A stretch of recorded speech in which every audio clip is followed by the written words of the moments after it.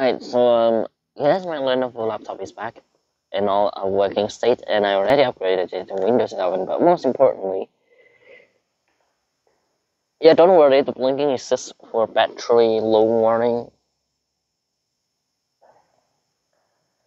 I I pressed the wrong key.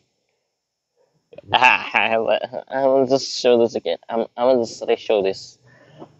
I'm gonna press the F2 key, and yep, it can show me the BIOS now. Heck, even the boot menu works. Like it's no longer like so it freezes. See there?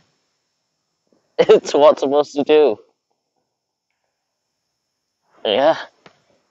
Yeah, I'm relieved that this can be finally fixed.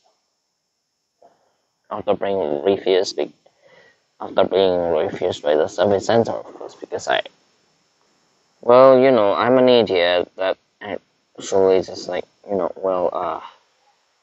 literally disassembled the laptop, well, while I don't really know what it's gonna do to the warranty and stuff. So yeah.